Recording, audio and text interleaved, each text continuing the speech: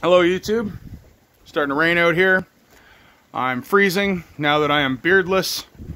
I haven't felt this naked since I was born. It's a horrible experience.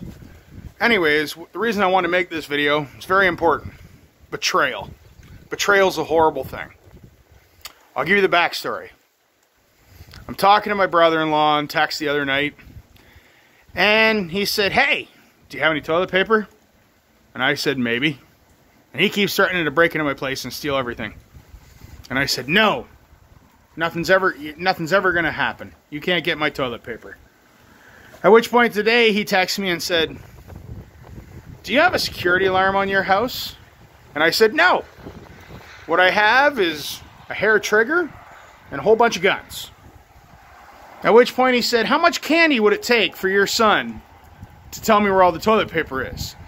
And I said, "He would never betray me." And I showed my son that text. I walked in the house to hear my son, my only son, making a deal for 3 rolls of toilet paper for a candy bar. Betrayal hurts, guys. Betrayal hurts.